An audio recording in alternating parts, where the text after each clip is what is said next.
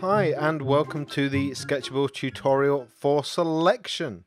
Let's open up the Sketchable app and jump right in. Here's a piece of artwork that I created earlier. Let's find a piece of it that we'd like to select for editing.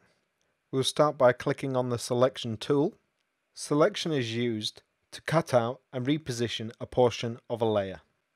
There are 4 different selection tools: marquee, elliptical marquee, lasso, and magic wand.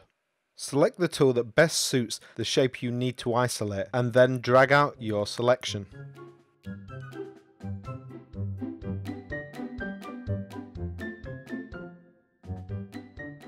Once the initial selection is made, you can make corrections to it with the controls above, which include add, remove, intersect, outside, XOR, invert, and deselect being your final option, which will cancel your selection.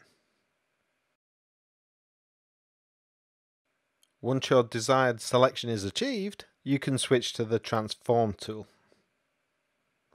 And from here, you can rotate, scale, and pan to move your image into the perfect position.